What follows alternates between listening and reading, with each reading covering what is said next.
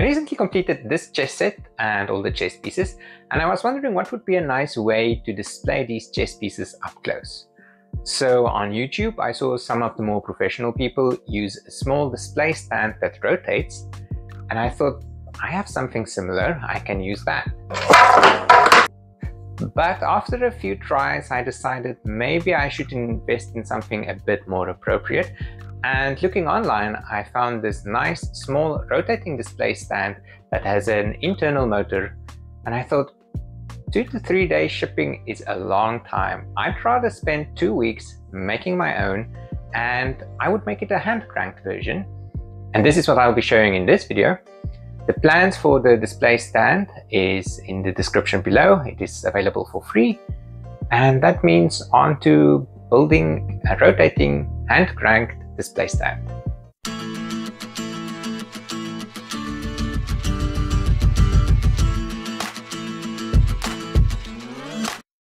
The majority of the 2 weeks was spent designing the stand, and this is not a very interesting bit to show, so we'll skip ahead to where I am cutting the parts. The parts were cut from 3mm Baltic birch plywood. The sides were also made from wood, but it is cut in such a way that it can bend. My idea was to use marbles as bearings, but I've seen enough projects where marbles were used and the marbles were not the same size or even round, so I thought that I'll skip the hassle later on and sort all the marbles for size and consistency, and to make sure that I have enough marbles of the right size. After this, it was just a case of gluing all the different parts together. This included gluing the inner rings on the top and the bottom parts that held the marbles. The concentric rings were indexed with small holes and toothpicks so that they were exactly concentric. And after I pushed through the toothpicks and pressed everything together with a bit of glue, I used a normal nail clipper to remove the toothpicks. After the toothpicks were removed, I used a small plane or a piece of sandpaper to make sure that the top part of the display stand was completely smooth. Next, I started to assemble the flexible outer shell.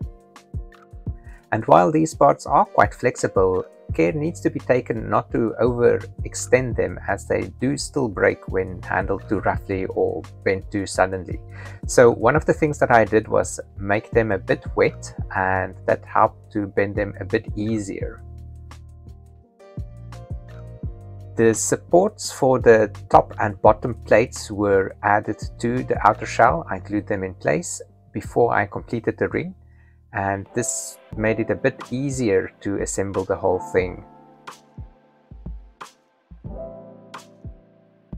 I made a few shaft collars by gluing together wooden washers and drilling a hole through them, and then using a small screw to pin the shaft in place.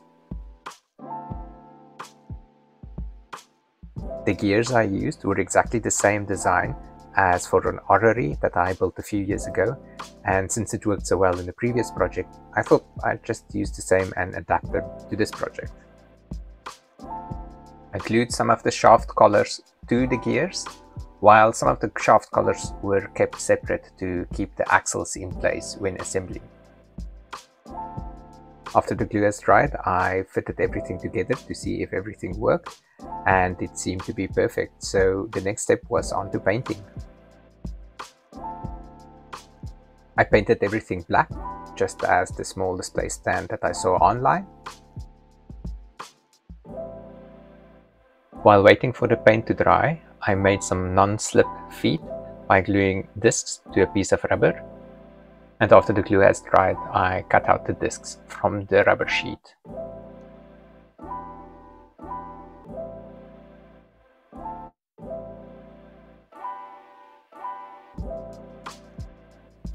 Finally, it was time to do the complete assembly, and I started with adding the marbles and making sure the whole display stand rotates freely.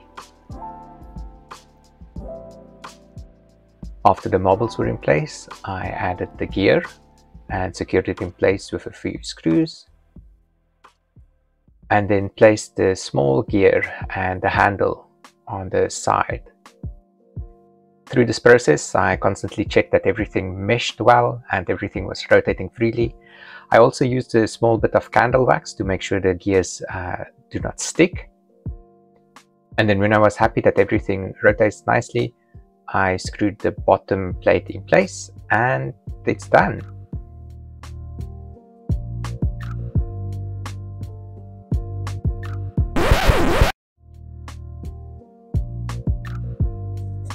I'm really happy with how it turned out. It runs smoothly, it doesn't stick. And as I've mentioned, the files will be available for free. The link is in the description below. And although the files is for a laser cutter, it can easily be adapted for 3D printing.